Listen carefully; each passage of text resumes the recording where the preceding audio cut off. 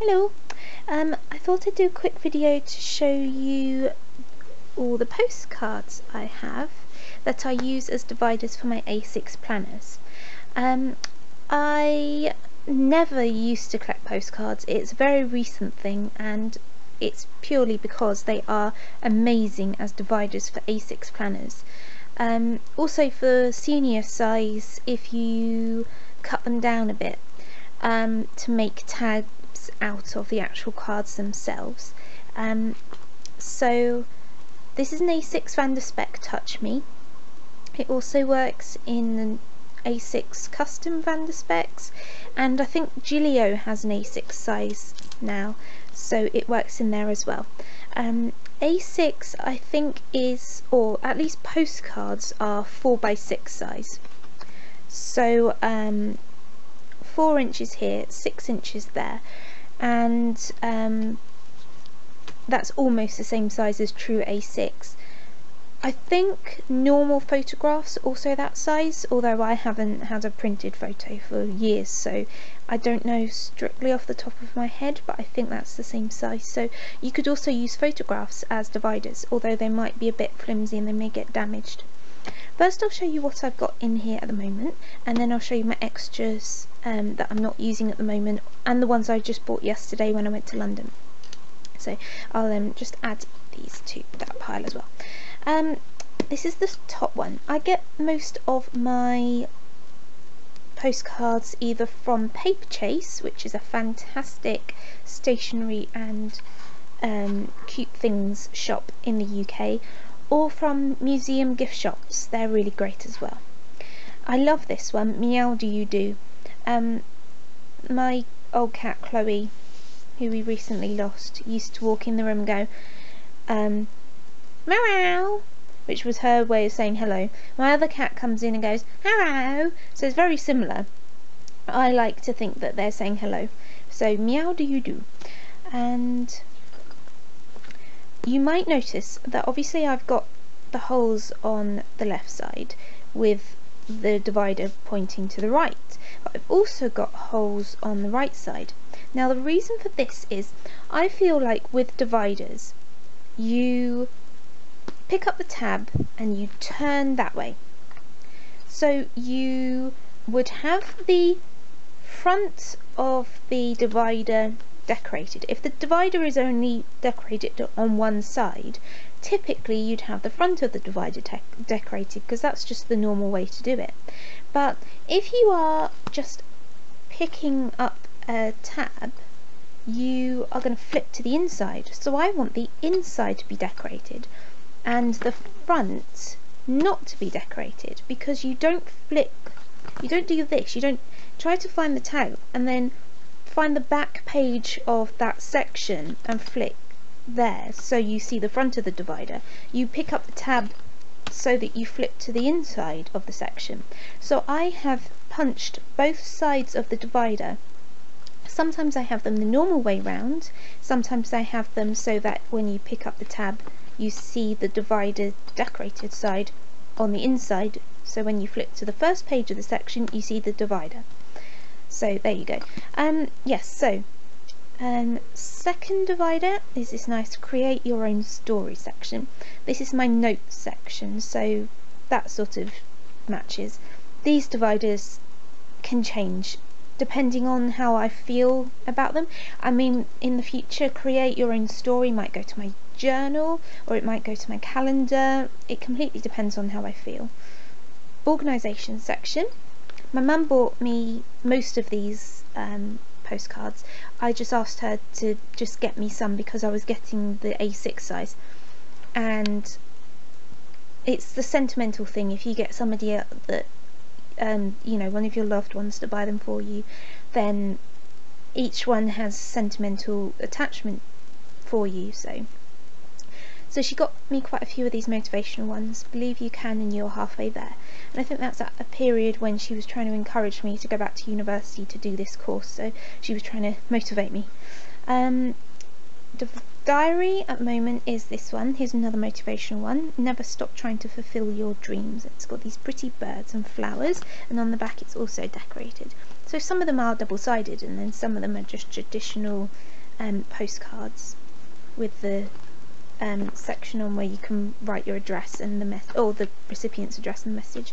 This one is a pretty one with the Eiffel Tower, and I also have one right at the back here because the inserts get stuck under the rings, so I often have a divider that either has a tab on it or like this pen loop that I pull to pull the inserts away from the rings when I'm closing it up. And this one says rules are made to be broken. I don't really agree with the slogan, but I love the design. And so that's what I've got in there at the moment, and I'll show you my others. Obviously I have limited number of sections, but I have a lot of postcards, so I will change them out as I feel like it. Yesterday I went to the Filofax meetup in London, and Steve's wife Alison writes the Romanova series. I've read 2 of the books so far. I've got the 3rd one, but I haven't read it yet. And every time he comes to a meetup he gives out these postcards, and so I've got the 1st one and the 2nd one. I think they're at home, and so here's the 3rd one, the 4th one, and the box set postcards. I like to put these in my sort of writing sections of my Filofaxes, to sort of say, look, here's somebody who's not always been a professional author. She's worked hard and she's got to publishing her own books, and she is now a fully fledged author, and that's amazing. And she's, you know, the wife of someone I know, so I think that's absolutely amazing, and I really like her books, so they're cool. I always like to pick them up when I go to a Filofax meetup. I've got some Christmas ones. I haven't put these in any order, so they will just randomly pop up, but I change them out at Christmas, so that's nice.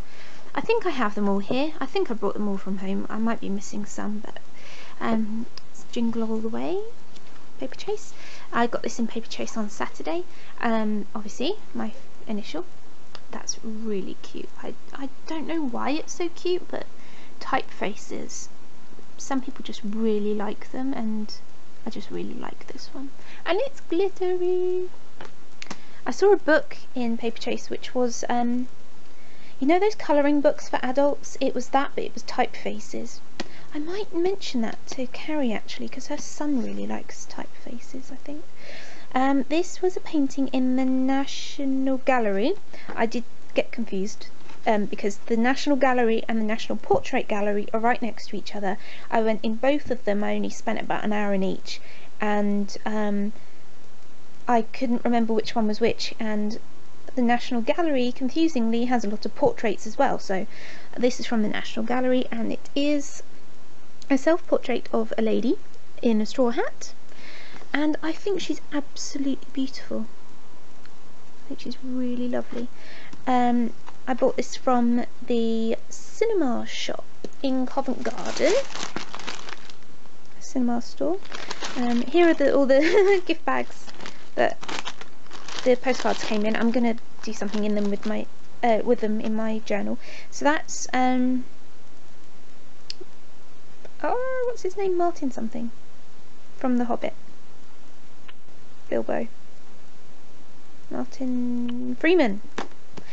This, I was looking for Doctor Who postcards, and they didn't have many. They had this one, which is the message that is on the front of old police phone boxes. Obviously the TARDIS is a phone box. I'm not sure this is what the actual TARDIS says. I haven't looked that closely at it, but I think the reason why they had this one is because if they had one of the actual TARDIS, they'd have to pay copyright or something, whereas this is just like, it could be taken from any old phone box, and it doesn't have anything on the back that says Doctor Who. They had 2 other Doctor Who ones, but they were just photos of old Doctor Who's, and I didn't like them because I'm a new Doctor Who girl, so I didn't get them. Here is a lady who was painted by Goya? Yeah, Francisco de Goya. I didn't go in the actual exhibition because I didn't have time, but I went in the room where this painting is, and I think she's absolutely gorgeous. She's lovely. I love this one. She's so cute. I got it from a little sort of card shop, wrapping paper type shop in Covent Garden, and I got this one from the same shop as well. All the secrets of the world are contained in books, and that is a quote from Lemony Snicket, which I've never read, and I saw the film but I didn't like it, but I love the quote and I like the design as well. Here's a doggy who is made from sections of books. My camera is not going to focus, but it's like sections of novels, and then I think there might be the odd magazine or newspaper article there too. And he looks like my doggy, who's an Airedale Terrier and has those sort of markings, although that may be a Lakeland or someone. Another Christmas one, Benedict Cumberbatch, and I've got another Sherlock one in there somewhere. Mum got them for me from the cinema shop in Covent Garden last year. Yeah, last October. I do like the programme Sherlock, but I'm not sure that I'm going to actually put these in my planner, because I'm not like really I don't want to carry around a picture of Benedict Cumberbatch, because I'm not that like obsessed with him or anything. I love the programme, but here's an ancient Egyptian tomb model of a boat with the lovely sailors. I got this from the Ashmolean in Oxford, which is a museum. It's a lovely museum, and I bought this before I went to the Pitt Rivers, and to be honest, if I'd have gone to the Pitt Rivers first, I would have bought their version, which is more, I prefer that one. Tomb models, ancient Egyptian tomb models are my favourite things from ancient Egypt. Oh, there's the other Sherlock one. I went to the Imperial War Museum North in Manchester last week. Gosh, that felt like ages ago, but time is going so fast here at uni. I didn't like a lot of the postcards because they were very pro-war, and I'm a pacifist, but I liked this one. It's Make Do and Mend. Go through your wardrobe, make do and mend. And my nan was in the Land Army during World War II, so I got this one in honour of her. This is from the Pitt Rivers Museum. It's a load of very beautiful little perfume bottles. They are made from aventurine, which is a type of glass flecked with sparkling metallic particles that protects perfume from deterioration through exposure to light, and they're from 19th century Venice, and I think they are so beautiful. And here's another one from the Imperial War Museum. I just like the pictures, and of all of the ones they had about World War II, I like the ones that sort of more of the home front, and I love this one because it's basically my food philosophy, except for the eat less wheat thing. I'm like, no, I need my bread. So food, buy it with thought, cook it with care, use less wheat and meat, serve just enough and use what is left. Don't waste it. I like that. And here's another one. The reason I got this one was A, because it's beautiful, B, because it's got little sphinx in the pyramids, and C, because it's after World War I.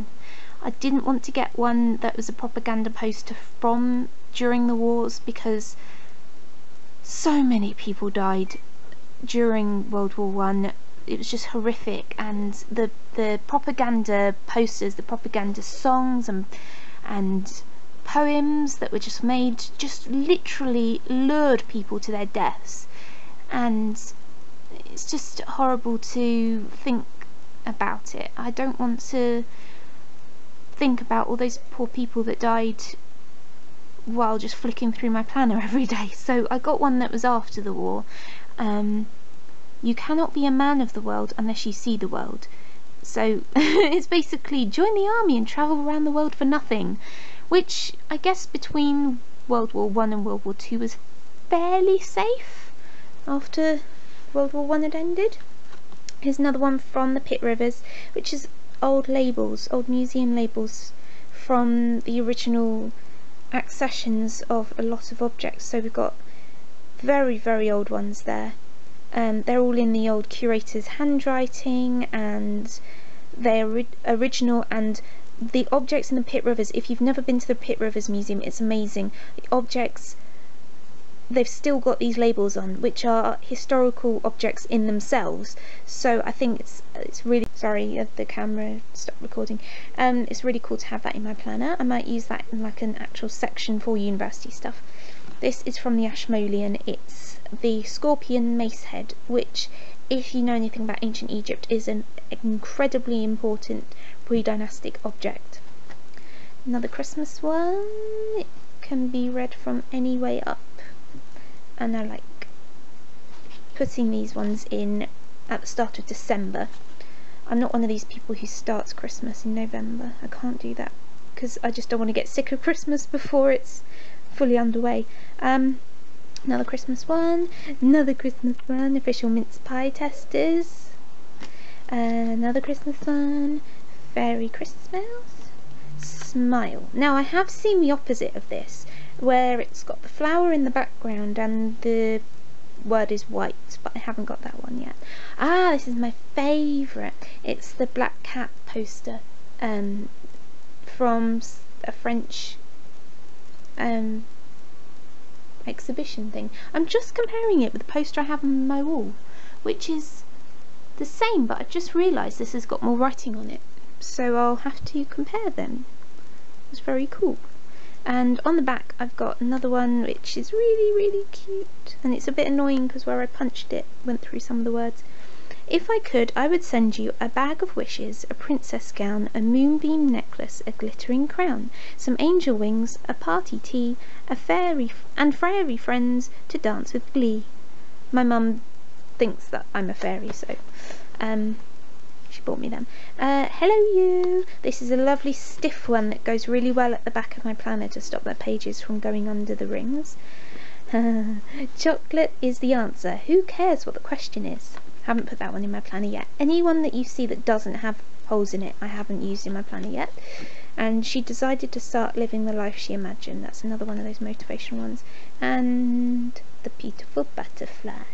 So there we go. Millions and millions of dividers, and literally all you have to do is punch them and put on a tab. Or if you're using them in like a senior insert, so the slightly narrower than A6 or the Franklin Covey Pocket, what you could do is cut a tab out of this itself and just trim down the edge. Now you will be cutting off some of the picture if it goes right up until the edge like this, but that's up to you because you could just stick a tag on the side, a tab. You could also use them in Filofax personal size or the equivalent in the other brands. They will be slightly wider, but then again, if you cut the tab out, it will make it narrower and they'll be very useful. So there you go. And they all cost about 70p each, and sometimes you get deals on them like 6 for £3 or something. It's really good. I love them. Okay, thank you for watching. Bye.